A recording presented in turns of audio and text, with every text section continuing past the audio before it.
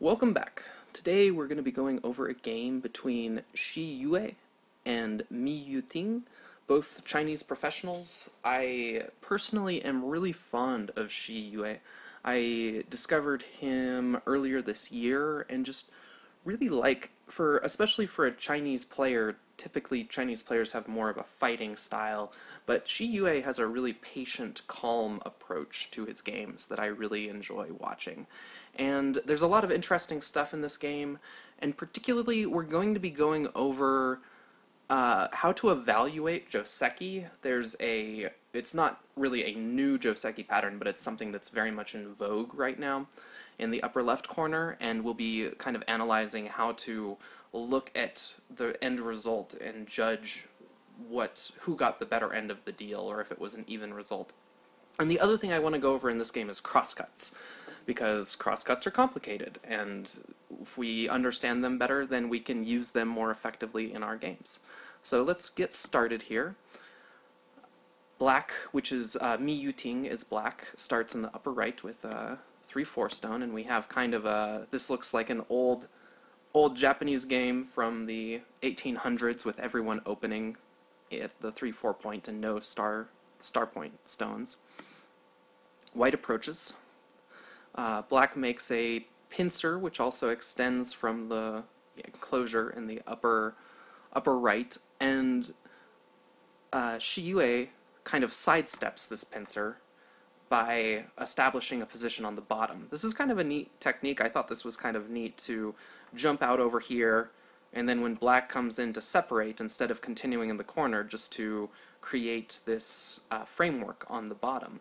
And you could see this stone, this is kind of a similar idea in some respects to creating like a mini Chinese formation, is that we're going for a framework. We're not trying to settle immediately. We're leaving a lot of possibilities open. Black approaches in the upper left, and this is the Joseki that I wanted to go over. This pincer is definitely popular these days. I think it's rather severe. It's kind of limiting black's options in a lot of ways. If we pincer further away, there's room to establish a base, and then this is also threatening to connect underneath for white.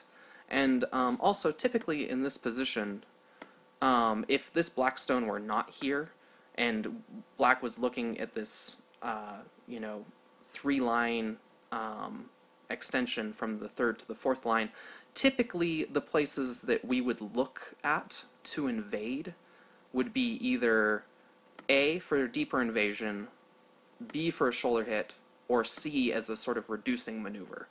So typically the point at D is not as effective.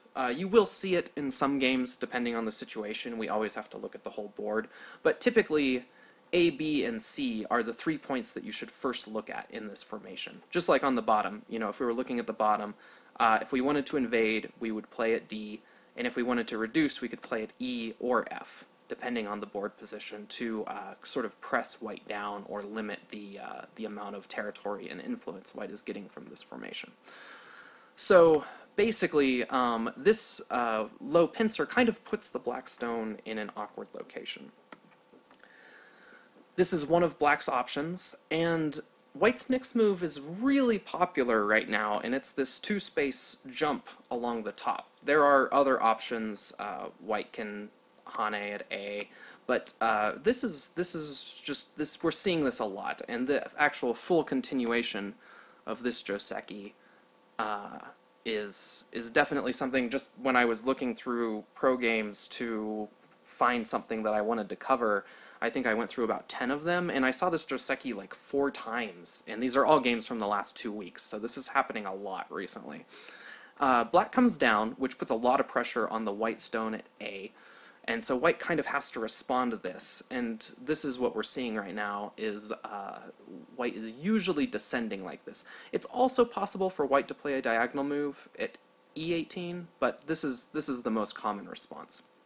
Now, black could continue in the corner at C, but that leaves this glaring weakness at A, which if white is able to slide to A, it destroys black's shape on the outside.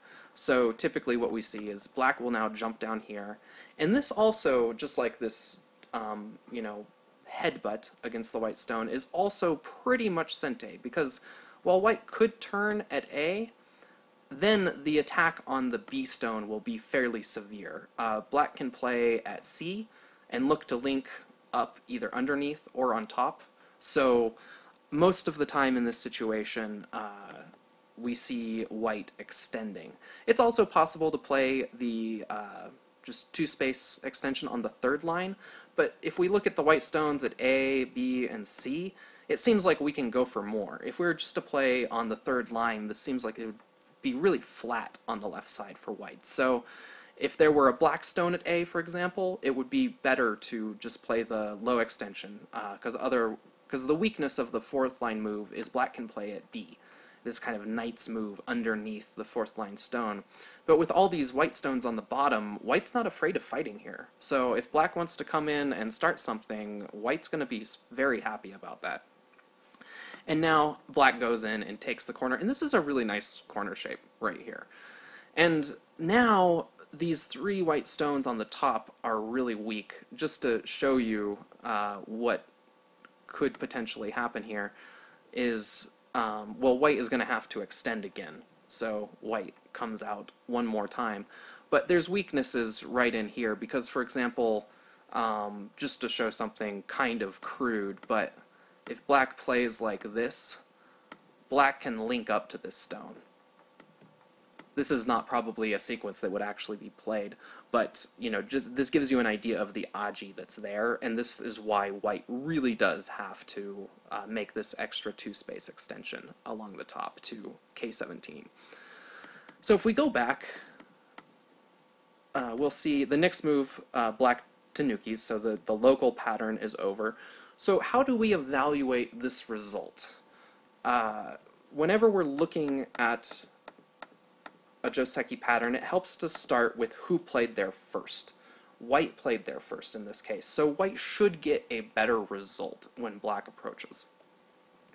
Now once black approaches, there's lots of options. White plays this pincer. We go through the pattern that we've just seen. And now we know black plays down in the lower left after this move, so what did each side get? Well, black got the corner, and white got positions on both sides. The other thing that's important to note is black is not sealed in here.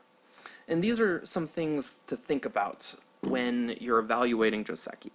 Number one, did one player get sealed in? A lot of times we see corner results where one player will give away a huge corner, like a 20-point corner, like all the way out, to here somewhere, it's like black will end up with, stones all the way out like this, just enclosing a massive corner area. But white will completely seal black in on the outside. And a lot of times that result will be good for white if it's thick enough and there's not too much black aji, if there's no cutting points, if there's no way to escape. And that's because, well, a corner like this would be huge. This is, what did I set up here? 6 by 6? This would be like a 36-point corner. But if white just has solid stones all the way around this, the result would be good for white. Because even though black gets a huge corner in like 36 points, a lot of us would be like, oh my goodness, like that's so frightening. If white's thick on the outside and there's no way for black to get out or cut, the thing to pay attention to is that the black stones are not impacting the flow of the game moving forward, whereas the white stones are. And that can mean a lot. Thickness can be very valuable because it continues to impact the flow of the game. But in any event, we notice that right now the black stones in the upper left are not fully enclosed, so that's good for black.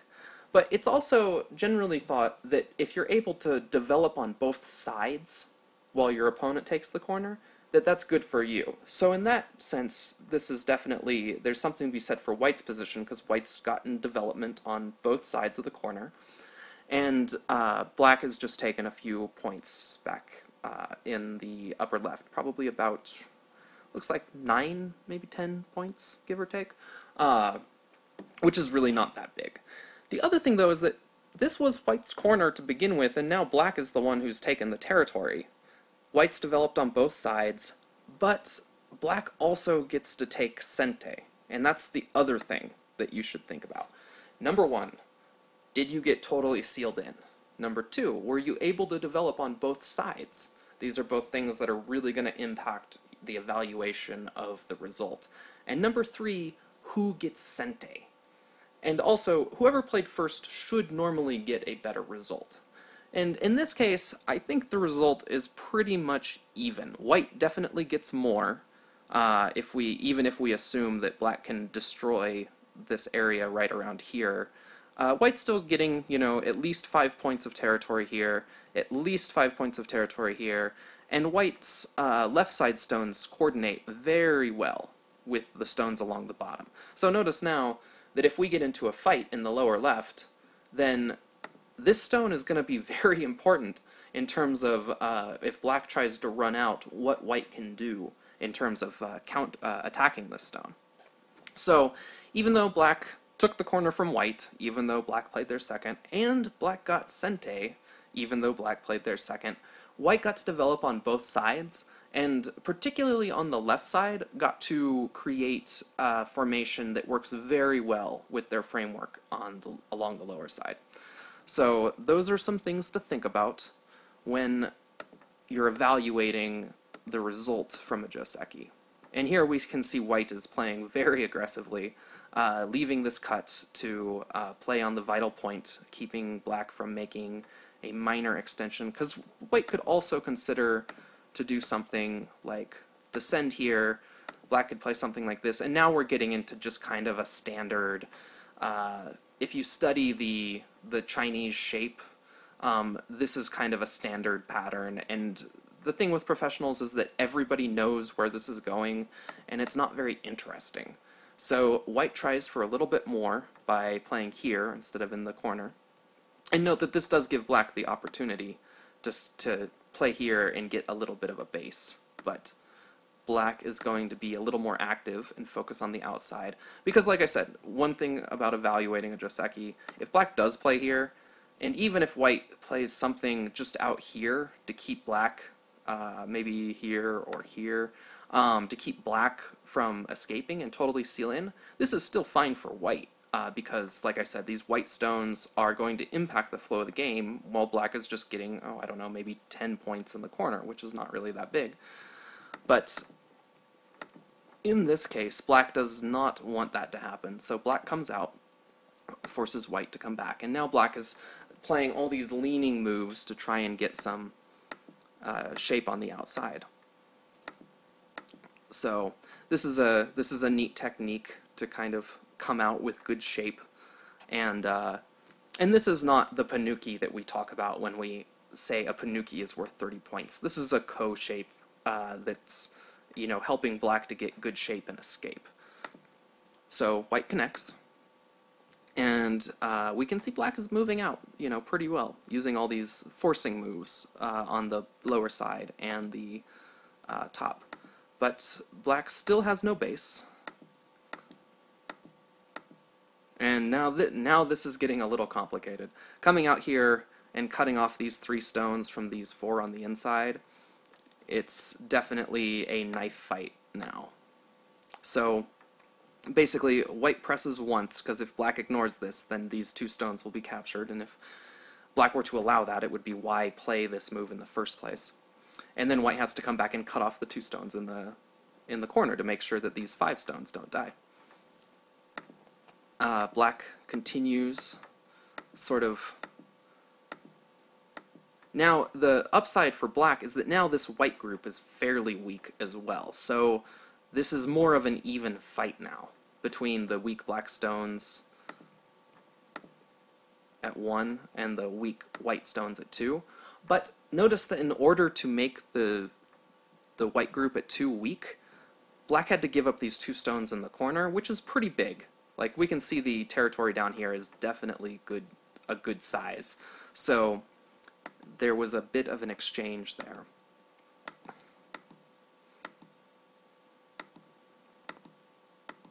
and now white kind of links up all of these stones. So this is kind of a neat sequence for white, because up until white plays this linkage right here, we're not really sure what we're doing with this stone.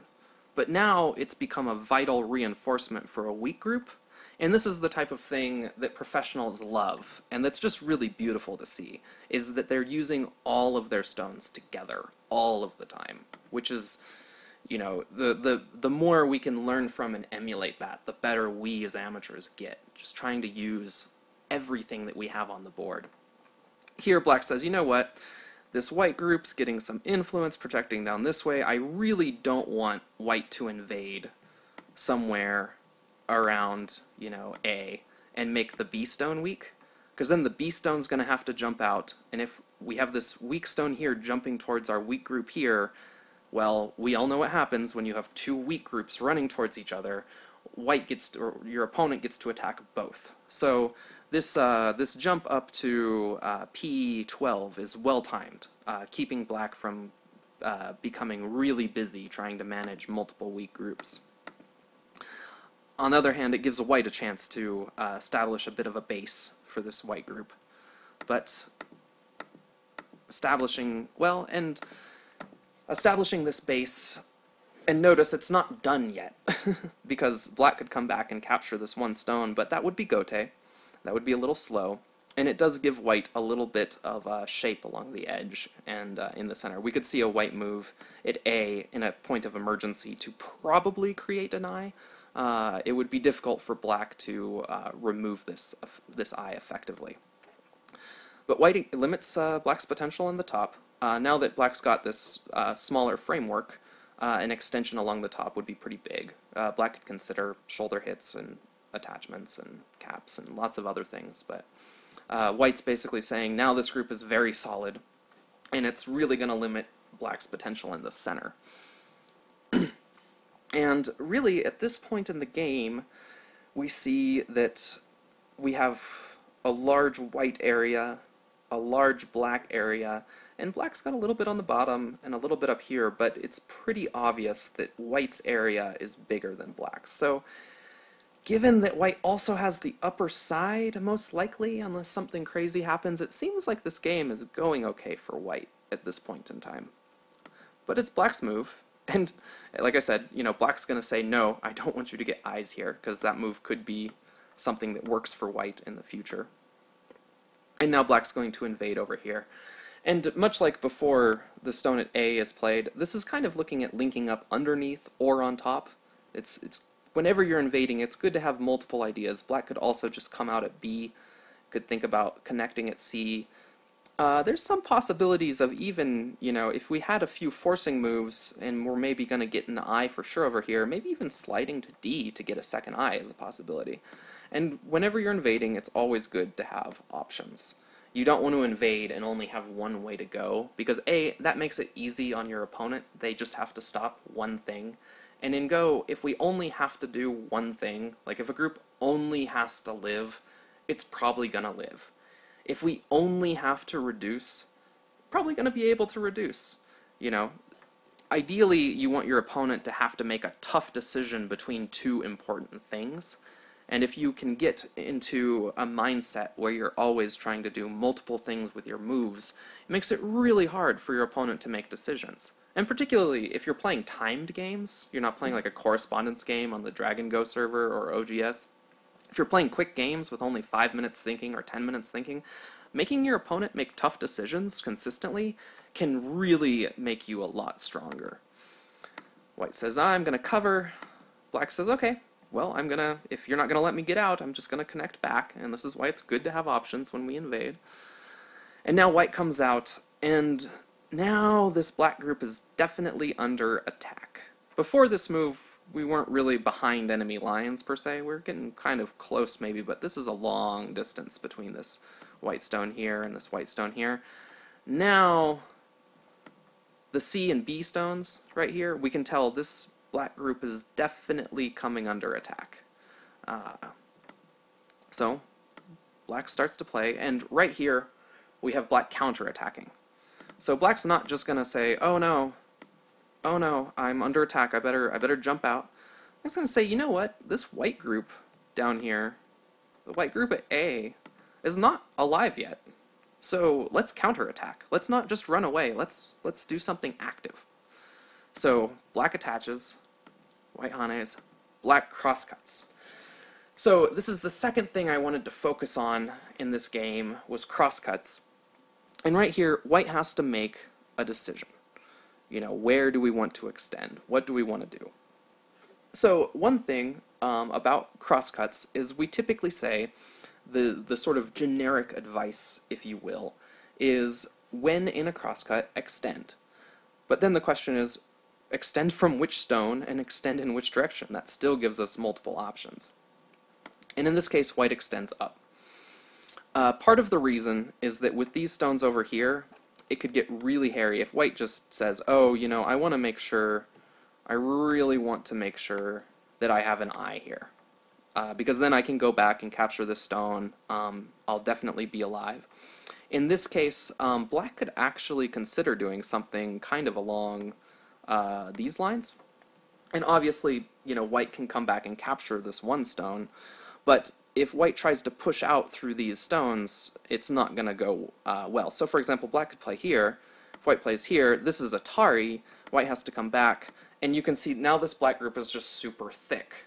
So we were trying to attack these stones, and what happened? Well, white ended up living almost accidentally, but black A is now completely alive, connected basically through the whole board here, and just built a giant wall towards the active area of the board. And it's really important when you're evaluating a result, if you're building a wall towards the active area of the board, that's worth a lot. You know, sometimes, you know, sometimes a player will build a wall, but it'll be a wall that's like facing a really strong formation. In this case, black could think, oh, well, maybe I can actually, build something in here. You know, black could play shoulder hit at A, if white responds, could attach at B, and now it's looking like, wow, this area in here is looking really big. So white's going to have to do something about this right away. Whereas what did white really get? White got like, 3 points of territory, plus, maybe for the entire group, like 5 or 6. 6 points compared to a black wall facing the active area of the board is a very good result for black. So white can't just, let this stone get pushed around by black. So white extends here. Now, the other thing to notice is that when we extend from a crosscut, we're threatening a ladder. In this case, white's threatening a ladder at A. Now, obviously, there's black stones over here, so it's not like this ladder is working right now. But we could think, let's see. Yeah, white could play a move at B as a ladder breaker.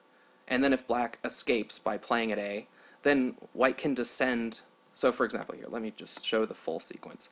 Let's say black now decides to jump out. White could play something like this, and now black has a very tough decision.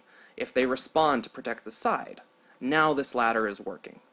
So, boop, boop, boop, boop, white plays there, extends, and that's Atari and captures. So, this would not be good for black to give white a Panuki right here. This group would instantly become alive, it would be super strong, and we can then see that there's going to be a really vicious attack against these stones, black stones in the center.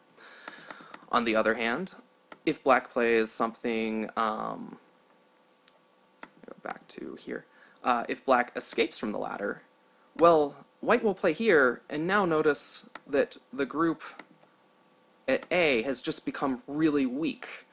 And again, it's always a problem to have two weak groups on the board, because we can see that any time that white strengthens the C stones, it's going to be attacking both of these groups. So white's essentially doing two things every time they play in the center, whereas black is going to have to go back and forth and try to save both. So this is important. We can't leave this situation just hanging like this. But black forces over here, and then comes back to play this Atari, which prevents the ladder and connects. And now white is going to come out and attack with the stones, the two stones in the center, attack this black group over here. So again, we get into this, and here we have another sort of crosscut situation. And what we'll see is in this case, white's going to Atari, because this is going to help this white group in the center, which is, you know, not super strong. It is attacking this black group. You know, this is getting into complicated infighting. But another thing to note, when black extends here, we immediately have to look at the ladder that starts at A. Because if this ladder is working for black, then this extension is sent A, and white needs to do something to save the stone right here at B. And in this case, yes, we can see the ladder slides right by the white stones over on the side and hits the black stones here, so this ladder is working. So this extension is sent A. It's just, these are the steps that you have to go through when you know, when you make a move and you're in close combat. Can I capture it in a ladder? Okay, now let's just say, for the sake of, you know, for the sake of theory, that there's actually a white stone, like right here. So obviously now this ladder is not working, but black has another very important question, which is, can I catch it in a net? Because if the question of that is yes, then this move was also sent A, and white will have to respond. And you should definitely read out for yourself and figure out if this net move is working. Can black hound white all the way back down and capture it? And you should do that because practicing your reading makes you faster and gives you more confidence. And ladders and nets are the best place to start because they're just fundamental ways of capturing stones. So, since we know the ladder's working here, white has to make a move. And again, what is this move doing? It's threatening a ladder. And, you know, this should be so instinctual when you're analyzing a position. It's like, did that move threaten a ladder? Did that move threaten a net? And is that ladder working? So in this case, we can see, yes, this ladder is running into this white stone, so yes, that ladder is definitely working. So black has to do something. Black just can't let these two stones go at this point. I mean, that would probably result in this big group down here at A dying, which is not acceptable.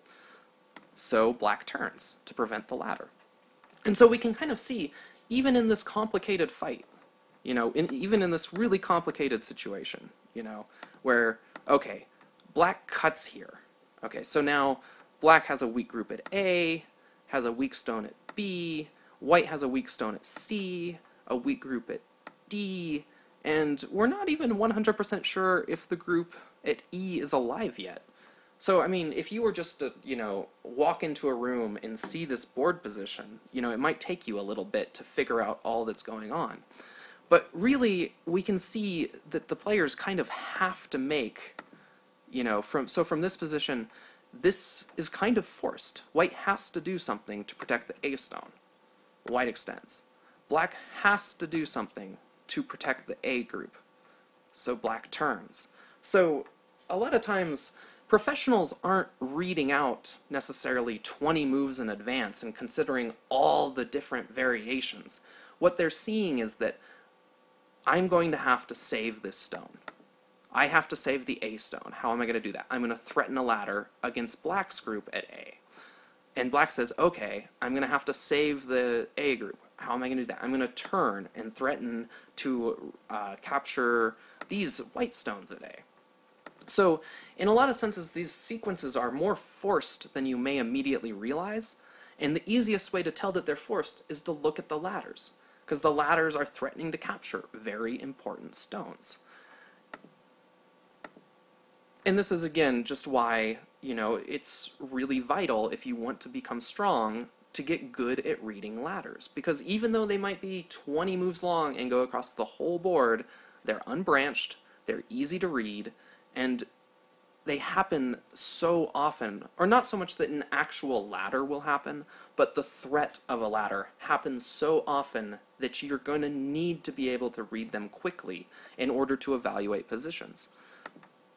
So here again, these are more complex moves that you know, should not be lightly imitated. But if you get good at reading ladders and you can read out a 20-move sequence, then analyzing these variations becomes that much easier for you in your own games. And particularly too, like if we're playing these 5-minute, you know, with 3 30-second Bayoyomi periods on KGS or whatever Go server is your favorite, you know, being able to read these ladders quickly allows us to make valid positional judgments really fast, and that's going to make us a lot stronger. So, here we have a little bit of an exchange, and this looks really ugly for white, but there's a few things about this position to note. One, these black stones on the outside are not particularly strong as long as the cutting point here at A remains. Secondly, white is also threatening to start a ko at B to connect all the stones and become alive. So there's two things that black needs to worry about. And because of the cutting stone at C, there is, you got it, a threat of a ladder at D to capture the two black stones. Now the question is, does that ladder work? And you should be able to read that out fairly quickly and tell me yes or no. And in this case, the answer is yes, because black has to jump out to prevent that from happening. So that allows white to cut here. So even though white made this really ugly shape in the center, it's okay because it's threatening to do so many different things. It's threatening to capture these stones. Now we're threatening to capture these stones, and we still have the emergency ko at D if we need a last ditch effort to save these stones and connect all of our groups together. So this is looking pretty good for white right now. And again, what does this move threaten? It threatens to start a ladder, and we can see that this ladder is working. So we can tell already, not maybe the exact move that white's going to play, but white has to stop this ladder from happening, because if black captures these two stones, then the group at B is alive, and the group at C is alive, and black will be thick in the center. So that's too much for white to bear. So we can see right away, this is not a hard thing to understand. Black threatens a ladder, white has to respond. And again, we get into more infighting. We've got this white extension here. And the interesting thing about this white extension is that it's threatening this move at A, which threatens a snapback. It's at B. So black is going to have to prevent that. And then white jumps out. And here, there's more threats to capture. Black comes back to capture one stone. Now black is alive down here, but white's connected through here with one group of stones, and is then connecting back to this established corner group to make sure that nothing is getting captured. Black has some forcing moves. After the Atari here, black has to come back and say, okay, now these are definitely eyes, otherwise white could wedge at A and then start this ko, which would be annoying. And white comes back to capture the two stones. Now black has to care for this group, so he's going to use forcing moves along the top to do so. But notice in this whole sequence that, well, really neither side is making much territory, to be honest. But you know how we evaluated the situation earlier and it seemed like white was doing pretty well with the group on the top and the large corner? Black's gotten in a little bit of reducing, but has also had to solidify the territory on top. It still seems like this is working reasonably well for white. And now this is actually an Atari on these stones, so black has to decide how to respond. And another thing about this type of ko shape, and a lot of times people have a lot of difficulty evaluating, whether to fight a ko or what the best solution is, because normally in this situation we have a lot of options. We can connect at A. That sometimes works. White's threatening this ko, so we just fall back and connect. But notice that A is our second eye in this shape. White would extend at B and kill us just outright, and white wouldn't even have to fight this ko if we filled at A. So that's not possible. Secondly, we could just outright fight the ko. But the question is, what would black potentially gain from fighting this ko? And in this case, the answer is that, if black says, okay, yeah, let's fight this ko. I'm going to go, where's a good, I'm going to find a good ko threat. We're going to, what would be something that would work here? Here, black turning here would be really big, because when black captures here at B2, then these white group over here would also be captured. And white says, okay. And then black would capture the ko. Notice there's no follow-up for black here. Like, there's no way... you know, the one thing black could do is if white played something, black could ignore and maybe escalate the ko a little bit. But this is really... now this is like fighting a two-step ko for black. This is not really a good idea.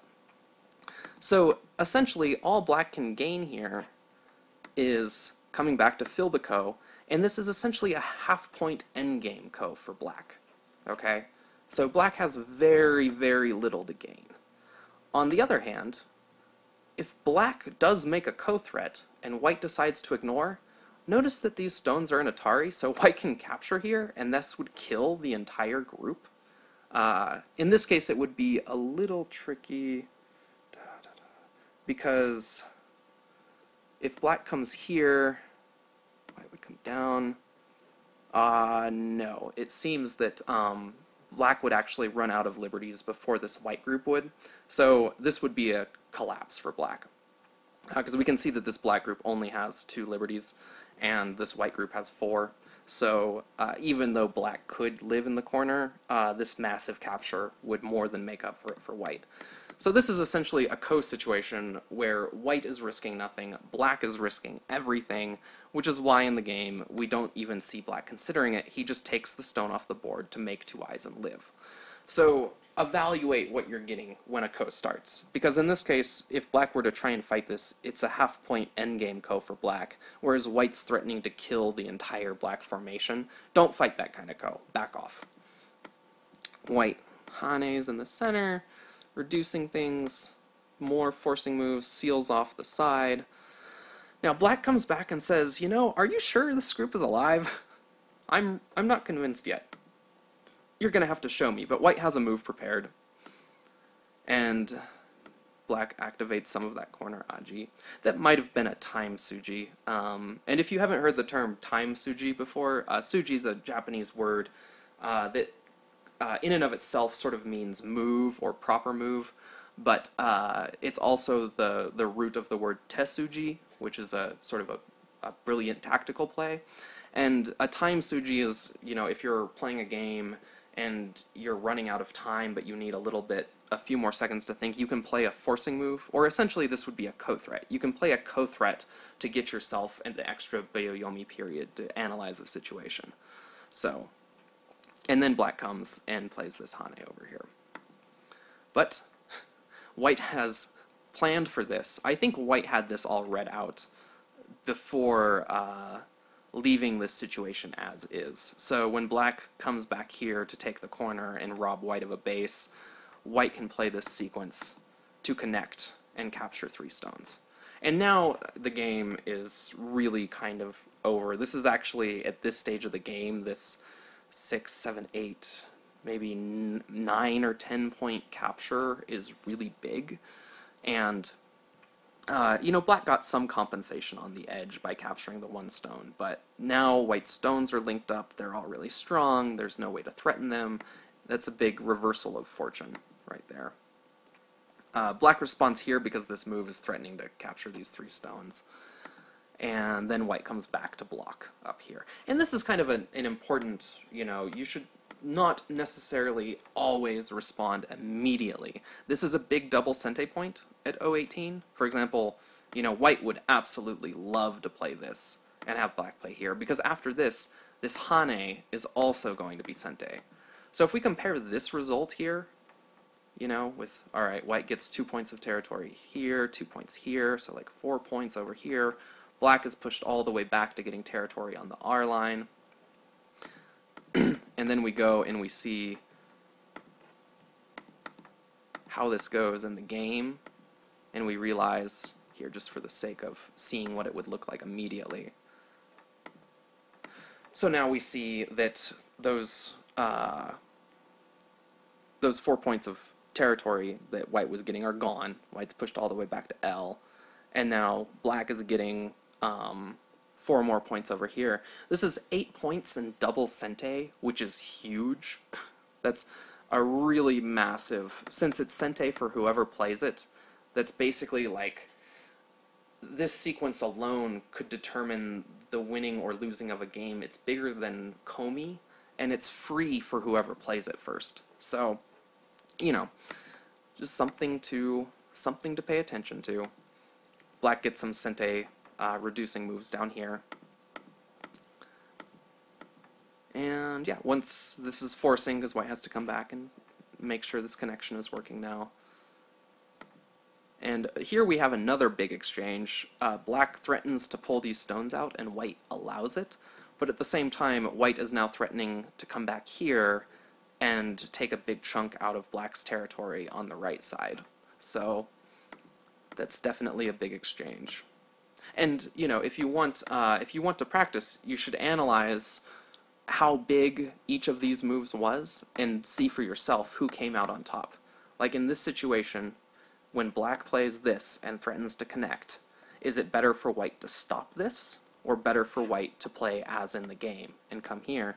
And more importantly, what's the differential in how many points each player made? So, you know, here we're getting, you know, more forcing moves.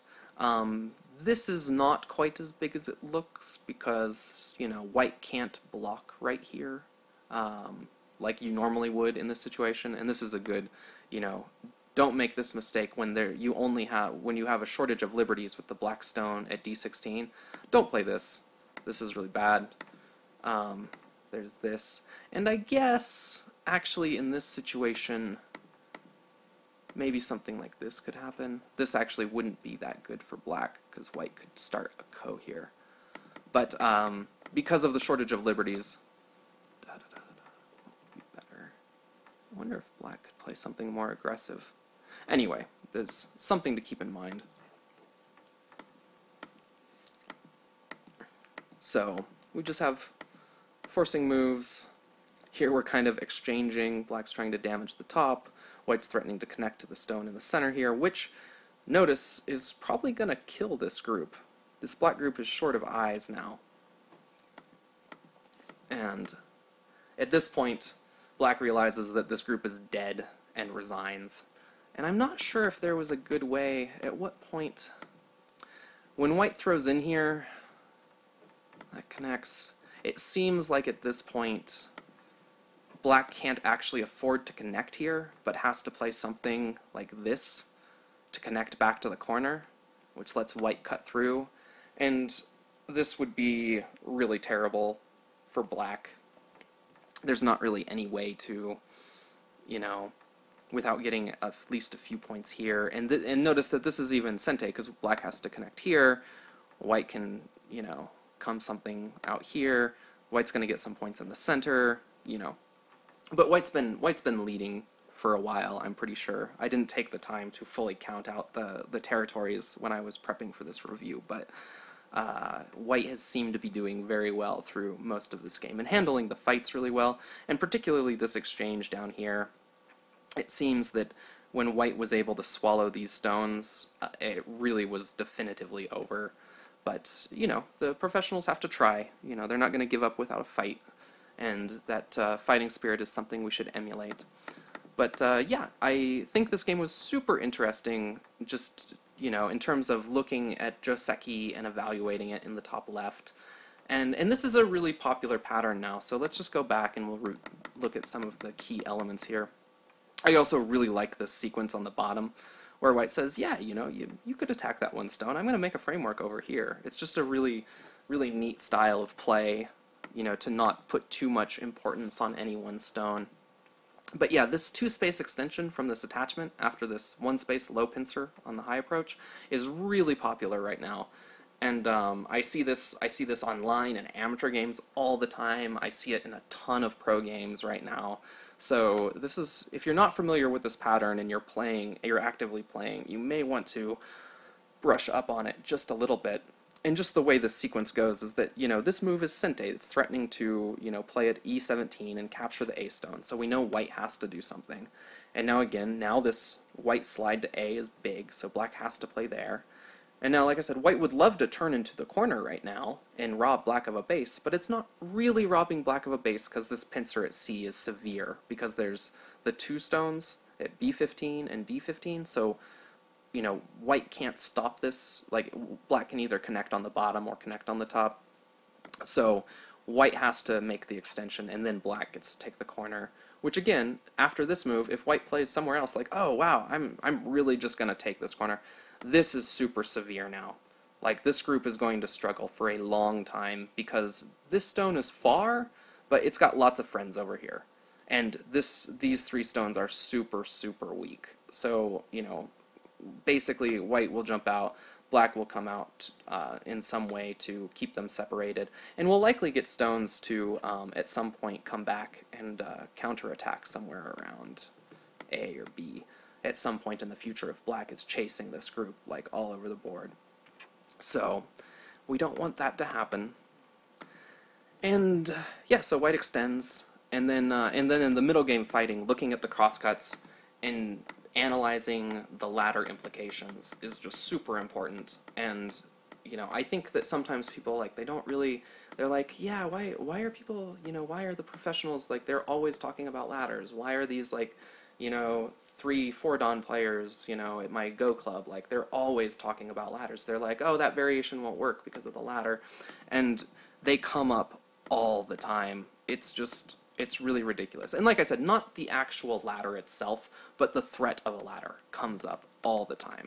And just, we can just see any time that there's a crosscut, we have so many different potential ladders. Like, black can threaten this ladder on this stone here. He can threaten, he can threaten the ladder going the other way on this stone. And actually, if I just move these a little bit to the side, what would be a good example here? From here up, over. Yeah, let's do maybe this one. This is kind of an important concept because we can actually threaten this stone in two different ways. We can threaten to capture it in this ladder right here, starting from in 13. And we can threaten to capture it in this ladder here, starting at, what is this, M. And so we notice that if we were to play this ladder out, like let's say white says, okay, I'm going to do something over here because it's important, and we play this ladder, we see immediately that this ladder is working. It's going straight into the black stones. But if we start with the other ladder, white does something over here, and we try to play this one out. And actually, with the black stone right here, maybe this example's not working. Because, okay, right. If we imagine that this black stone was not actually here, because in this case, black has a... Oh, no, this is working. This is working. I'm confusing myself. Black plays here, white plays here, which is an Atari, so one of our two ladders isn't working. So this is just kind of a subtle difference that, we have options. And if we weren't reading ladders and we thought, oh, I'll extend here because I want this stone more, white could potentially ignore this, because this ladder isn't working. So if we wanted our move to be sente, in this situation, this move is not sente in terms of attacking the stone. But this move is sente in terms of attacking the stone. And you would only know that if you read ladders. So the difference between sente and gote is pretty big in Go, and this is why reading ladders is important, because if we don't read ladders, we won't know these things, and these are very important concepts to be on top of in the middle of a game. So that's it for this time, and thank you for watching.